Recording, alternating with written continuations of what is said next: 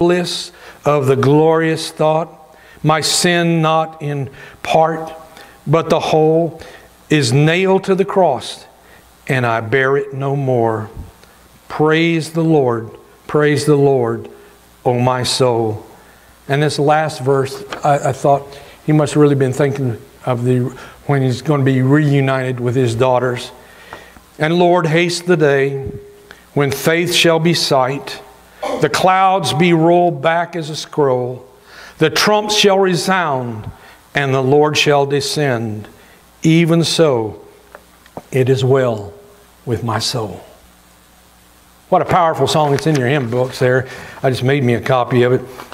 But I like that. And I said, I want everybody to know whenever I die that it's well with my soul. I'm ready for that. You know, God's taking care of all of those things, those issues with me. And so if you're here this morning and God has laid a decision on your heart that you need to make, then we're going to stand and sing our hymn of decision at this time. Come forward as whatever decision God wants you to make. Okay?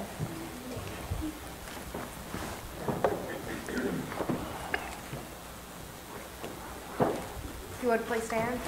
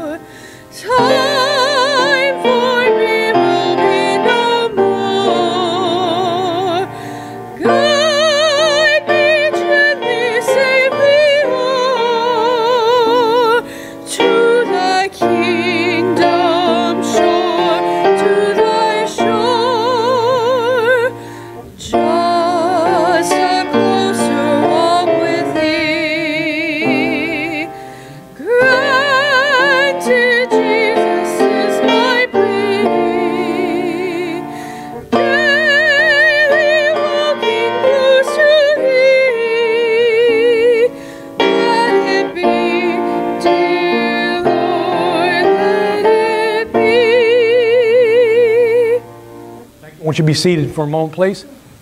We have the Johnson family coming to place membership with us today, and they're immersed believers in the Lord Jesus Christ, and they come here today to add their testimony to the testimony of the people here at our church here at Itawam Christian Church, and to serve God here with them and their children and that. So, and I've told them one of the things we always do is we always get them to repeat the great confession of faith after me.